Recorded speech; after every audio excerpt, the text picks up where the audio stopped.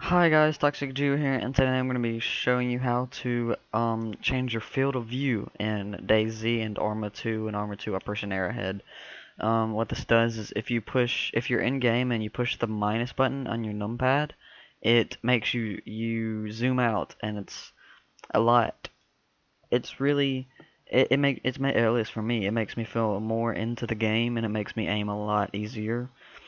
So and it's very simple to use the console the console files and stuff. So what you want to do is click on your start menu, voice crack, go to documents, and see here's Arma 2, Arma 2 other profiles. We'll have to use both of those.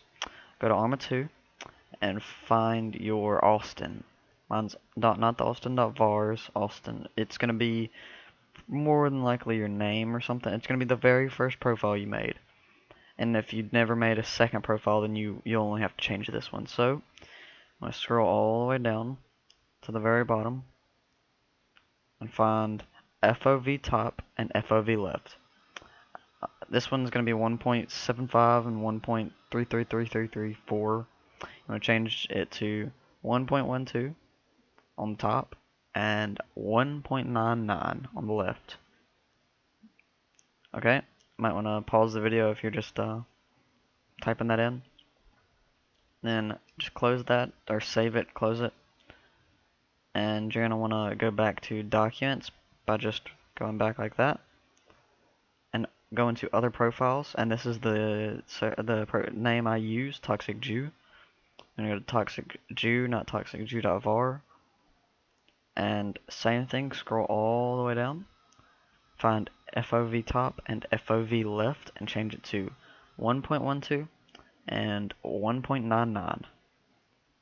And save it, Control S, or go up there and top and save it. It's very easy.